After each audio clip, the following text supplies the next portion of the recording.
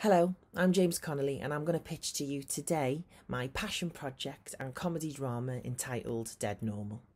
Dead Normal is a location comedy drama and is set right in the heart of the city of Liverpool. It follows the lives of two Scouse protagonists who were born generations apart. Now in the pilot episode we see our two retail jewellery shop assistants, Sue, aged 55, and James, aged 23, as they find themselves wrapped up in the midst of their own scandal because they've mistakenly robbed the dog of an ex-convict the night before. And as they try to return the dog, the rescue dog, anonymously, they discover they've got a lot more in common than just their hangover.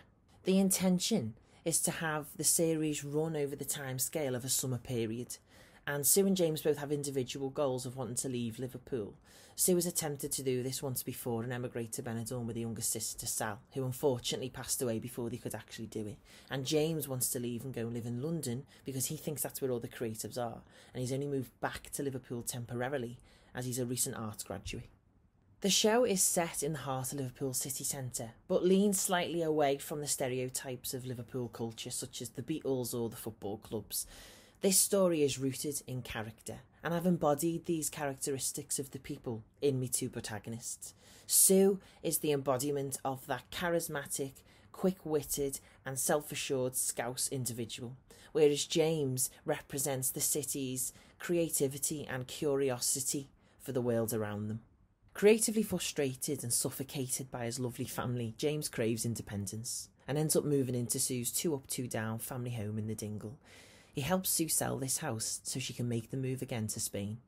She probably hasn't sold the house to date because she's got a lot of emotional attachment to the home and a lot of grief she hasn't dealt with.